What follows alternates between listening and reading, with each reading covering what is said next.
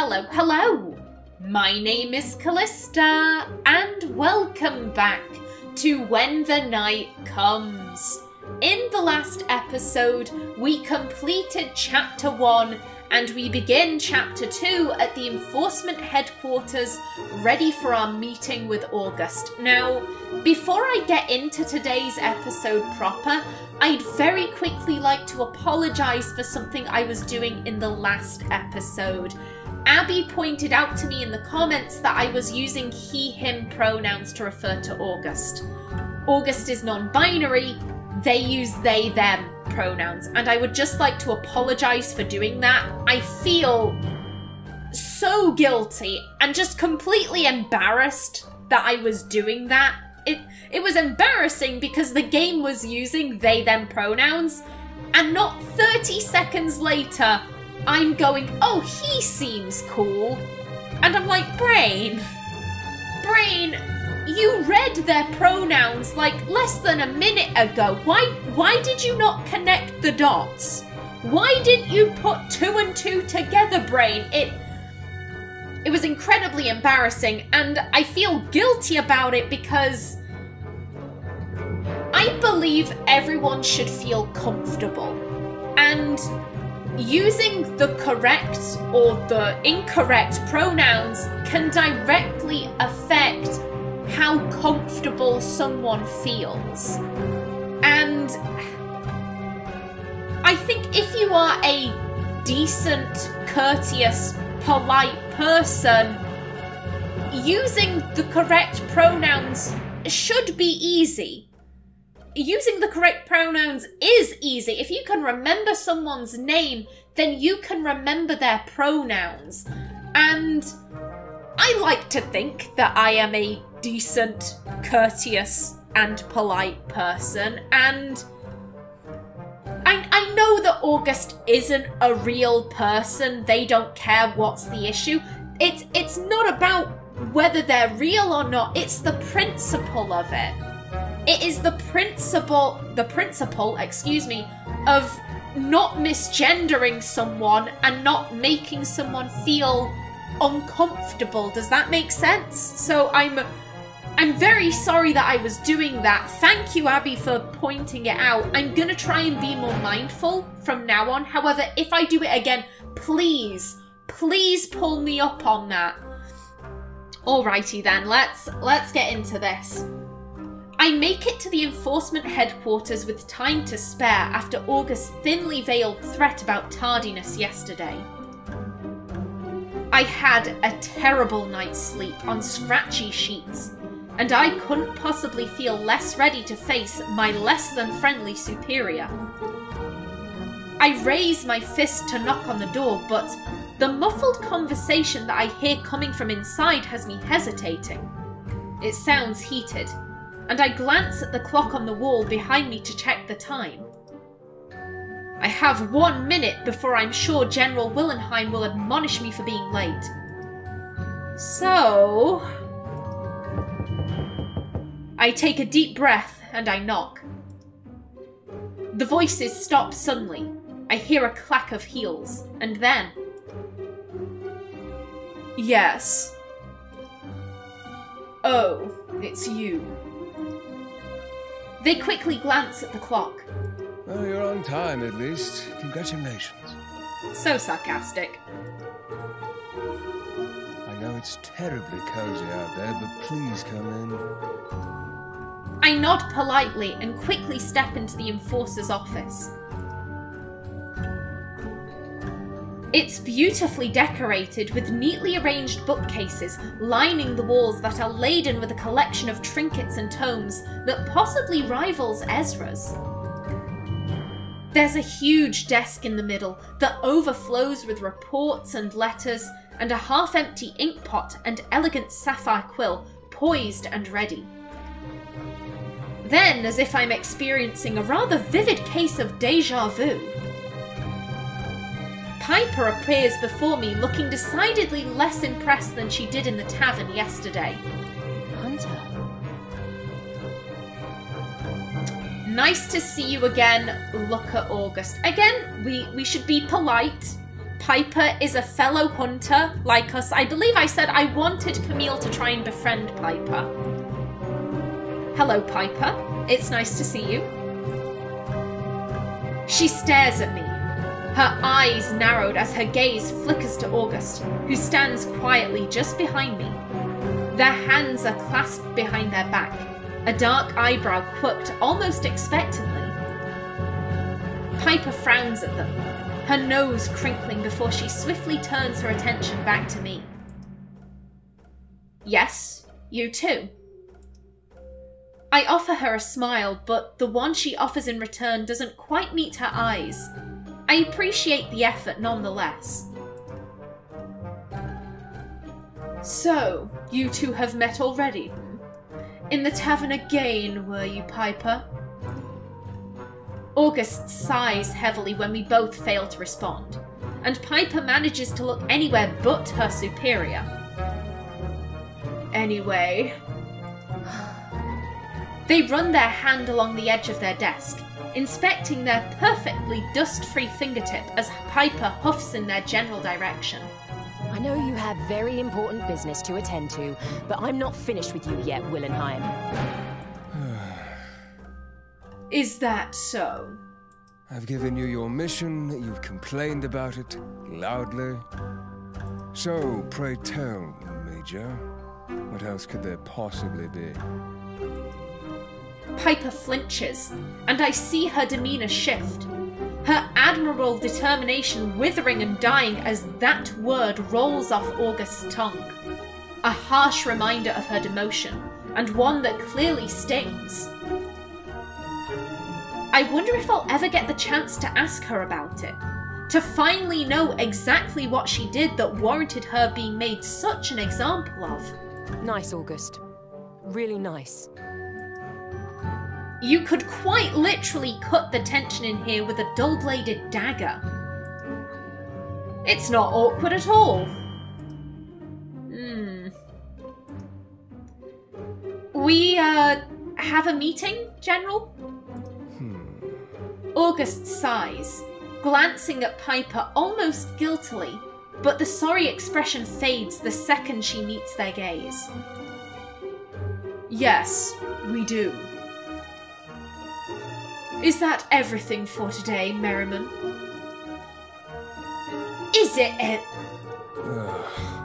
I wasn't asked. They take a deep breath, pinching the bridge of their nose between forefinger and thumb. You're dismissed for today, Merriman. They stare each other down, and I wonder how the hell they ever managed to become one of the most successful elimination teams in all of Escria. I've heard countless weird and wonderful stories of their partnership, of Piper's unparalleled strength and August's unmatched intelligence. But here, now? All I see is a dispirited hunter and an impossibly tired enforcer.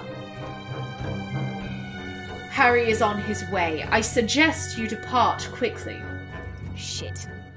She blanches at that, and I can almost see her admitting defeat. Her shoulders relax and the furrow in her brow fades. Fine. I'll go and look for your possibly a small chimera, but probably a big fucking cat. Oof. One day you'll have to stop punishing me, you know. I said before I wasn't sure who the other polyamorous couple was. I'm pretty sure that one of them is Finn and Ezra. They just have that, like... They seem very close. I'm wondering if the other could be Piper and August.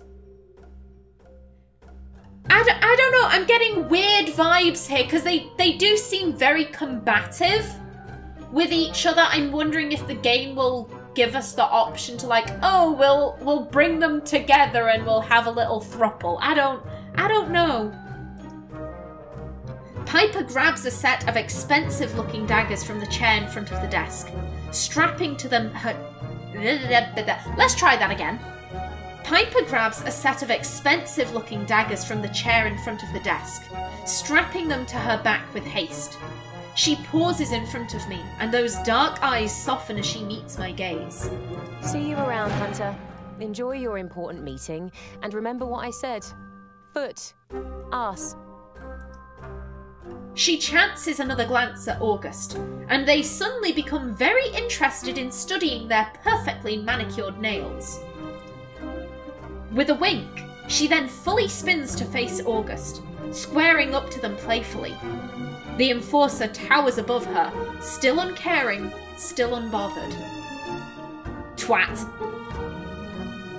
And with that, she turns on her heel and slams the door so hard it shakes in its frame.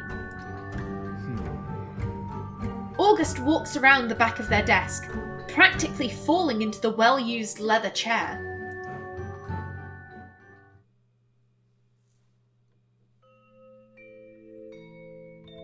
And again, I'm gonna grab that for thumbnail purposes. I scan the piles upon piles of paperwork that litter the surface, taking in the countless reports and letters, scribbled diagrams, and gruesome drawings. I get the impression August is in over their head. The disorder of all this information makes my fingers twitch. They watch me carefully, stifling a yawn with a trembling hand. I know. Trust me, I know. As much as I hate to admit it, we've got nothing. As of right now, I suspect everyone in this town, as should you. Though I may not really know them just yet, I sense that this kind of vulnerability I'm seeing is rare. August doesn't strike me as the type to admit defeat so easily, and something more serious than the usual stress of the job seems to be lingering under the surface. After what I witnessed back in Ezra's shop, I can't help but wonder what they were like before all this. The way the young witch looked at them.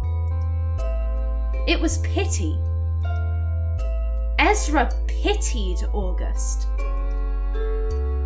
August huffs a quiet laugh and relaxes back in their chair, and for the first time since we met, they seem to let their guard down.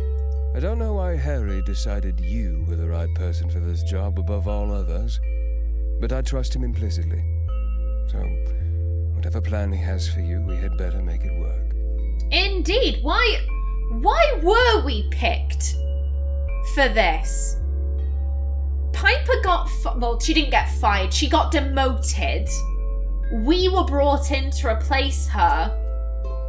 If Piper is so skilled, then I find it unlikely that, you know, Piper mishandled evidence or, like, did anything like that. Maybe it is just, this is taking so long, we're losing so many people, you're emotionally invested, we need fresh eyes and an objective mind, shall we say. And I believe Camille did say that she was the most promising hunter from wherever she was from before. I don't know. They pause, staring me down with those icy blue eyes. Now, are you ready to begin? I think I am. Yes, let's start. Always general, and it's a flirt option. So, Camille, as I said before, Camille, she likes to have a joke.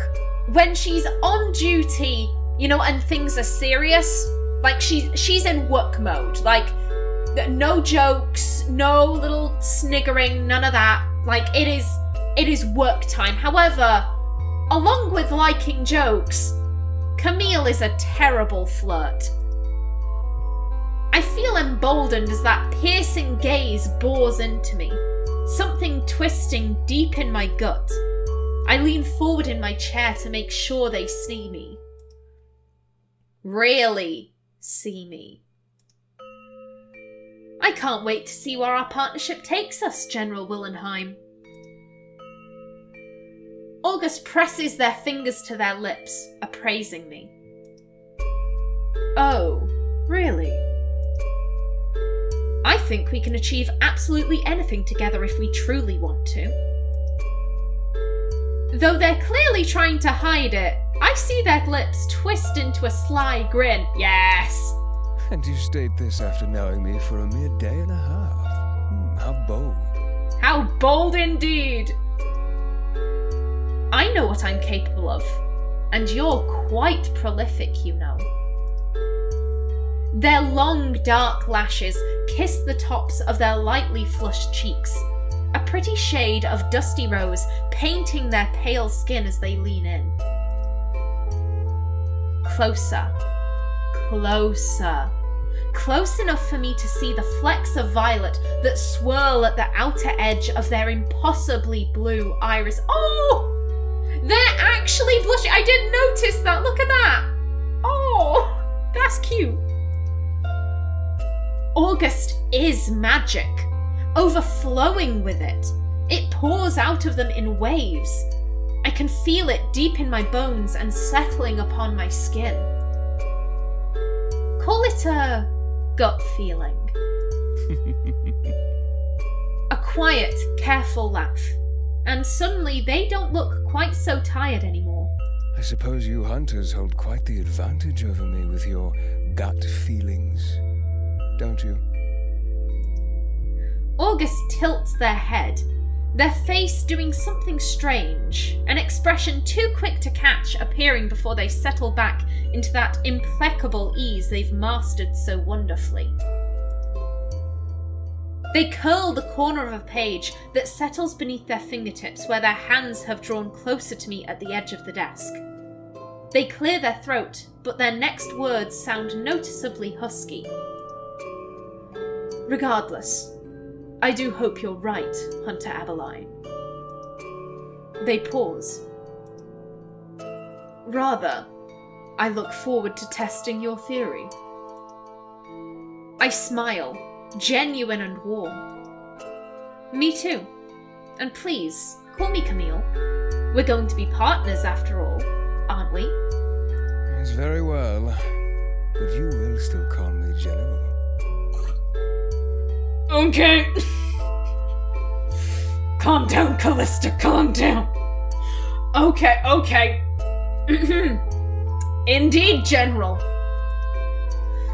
I laugh, but I nod my agreement. Of course, General. I hear footsteps in the hall, and August quickly rises to their feet. They straighten their clothing and tie their sash a little tighter.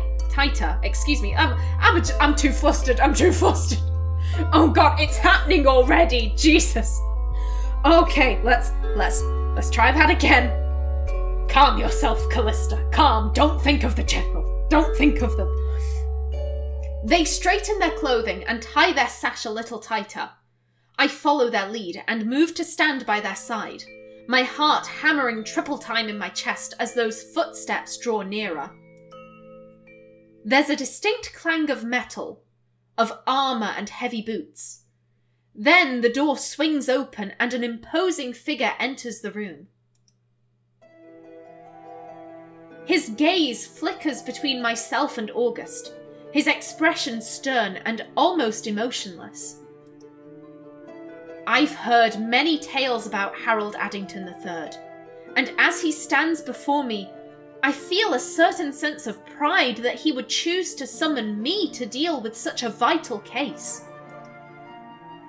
He's adorned in the standard Enforcer colours of black and gold, but his outfit is far more regal than any of the other high-ranking officials I've seen. A wide smile breaks out across his scarred lips, and he pulls August into a tight embrace, a deep, comforting chuckle rumbling in his chest. Old friend, how the devil are you? It's been a while. Too long, I say. He pulls away, still firmly holding on to August's shoulders. You look exhausted. Have you not been sleeping? August offers him a wry smile as Harry drops his hands. I'm trying to sleep. Does that count? Harry throws them a look. Something stern but edged with a certain fondness. One that a father might give to their child. I was about to say, is this the other poly couple? No! Not with that last line, absolutely not. At least I hope not, Jesus. Look after yourself, Augustus. August nods once, still smiling as Harry turns to stand before me. Hunter, it's such a pleasure to meet you. I can finally put a face to all those impressive reports I've read. He offers me his hand, and I eagerly take it. It's a pleasure to meet you too, Lieutenant General That's... I want to say Adlington. I don't know why. It's a pleasure to meet you too, Lieutenant General Addington, sir. He smiles warmly, keeping his grip on my hand, his other holding my forearm. That's a power move. The handshake he's referring to, it's, oh god, what's the word I'm looking for? I do like watching non-verbal analysis videos in my spare time. And when you shake someone's hand, but then your other arm comes around to kind of touch their forearm, it's kind of like a, I've got you. It's not exactly like a sign of dominance, but it's like a you can trust me type of thing. However, because that's become such a well-known thing, it's now more often viewed as like a, I shouldn't trust this person, why are you doing this type of thing. He smiles warmly, keeping his grip on my hand, his other holding my forearm. Harry is fine. None of that formal nonsense. If we're going to be working together for the foreseeable future, we might as well get familiar, wouldn't you agree?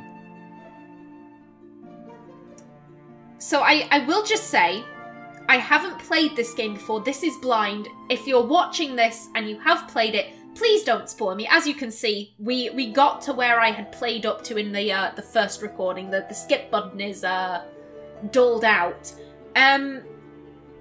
What I wanted to say, just, is it bad I'm getting flashbacks to Frozen, Coco, The Incredibles 2, and Big Hero 6?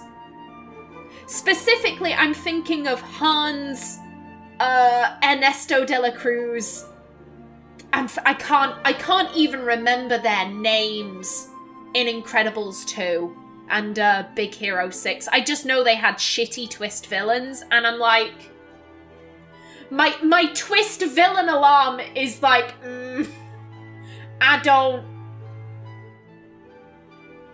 Oh, I feel guilty because I'm judging this guy on preconceptions from other things, but I'm like, I don't trust no one. You're not romanceable, so I can't trust you.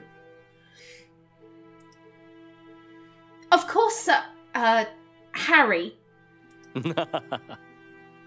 He laughs, and I feel incredibly relaxed in his presence. Now, let's get to business, shall we? August hands him a standard issue file, sealed with wax bearing the Scarlet Enforcer emblem. They watch me carefully as Harry breaks the seal, a heavy sigh falling from his lips as he quickly scans the report.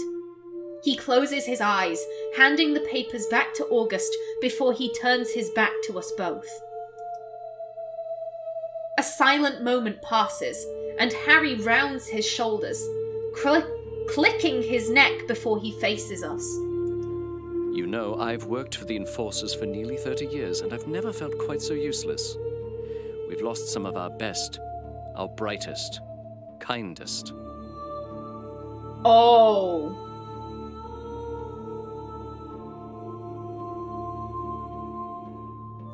So it's not civilians being targeted, it's hunters and enforcers. Well, that would explain why Piper might be too close. It did say in the Codex entry that hunters tend to stick together because, you know, the enforcers, they hold so much power, but they just sit behind desks. So maybe Piper wasn't able to sufficiently investigate the deaths of the hunters, and so that's why we've been brought in. Maybe the other enforcers accused her of Like, oh, you don't care about us, you only care about the hunters who have died. Ooh. Harry pauses, the waver in his voice evident as he composes himself. I am truly at a loss, and I'm finding it hard to remove my emotions from the equation when it's my own people being needlessly slaughtered. August averts their gaze, stealing a quick glance at me, seemingly sussing my reaction, but also giving Harry a moment of privacy. Nothing can bring them back, but we can bring those responsible to justice. Suddenly, it hits me. The victims were hunters, weren't they? Yes, they were hunters, just like you. Just hunters then, not hunters and enforcers. Ooh. Well, this makes it rather personal, doesn't it? Harry huffs a quiet laugh, clearing his throat. I know we're putting a great deal of responsibility on your shoulders, but I have never-ending faith that you're the one who can help end this madness. Do you have any questions? Ask about the victims. Are there any patterns? Ooh, I hope we can ask both, because they're both good. They're both such good questions. Camille would focus on the victims, I think. She has such a camaraderie for her fellow hunters that I think maybe her emotions would get in the way. Just a little bit, you know, rather than focusing, oh, let's be logical, da-da-da. I think she's a little bit more inclined to ask about the victims. How many victims do we have so far? August looks at Harry for guidance, and Harry nods his permission. 4, but we anticipate more. The victim has shown up every 7 days for the past month. Okay, so 4 technically doesn't mean we have a serial killer on our hands. I think you need 5 to be classified as a serial killer, which that isn't exactly a plus, just a little bit of trivia, I guess. And they show up every 7 days. So maybe the killer needs to rest? Hunters do have, they're stronger and quicker. So maybe we're looking for someone that you wouldn't expect. Ooh! Maybe they're gonna set this guy up as like the twist villain, but then he's a twist villain. He's innocent. I don't know. I'm intrigued. Yes, with the most recent being 6 days ago, which is when I called for you. Enough is enough. So we're gonna have a murder any day now. Oh God. We're due a body, if our calculations are correct. Harry clears his throat, twists the gold band on his finger. I'd like you to concentrate on the latest victim for now. Male, 46 years of age, a general. He was one of our best. We owe him this. Okay. I take a deep breath before I ask my next question, feeling immensely guilty before it even falls from my lips. Were all of them burned? I saw the ash and the charred ground. Each body has been burned very badly, yes, to the point where we cannot determine what wounds they sustained beforehand. Okay. I would guess the burning is to disguise that. Okay, so we don't know the cause of death. That's interesting. If I was a killer, the reason why I'd try and conceal what, you know, the cause of death is if it would be very unique. Does that make sense? Like, the killing blow is so unique to you that you're like, I have to burn off the evidence. That, Not even with magic? He shakes his head, exchanging a look with August, one I can't quite place. Not even with magic. And are there any patterns? I'm so glad we got to ask both.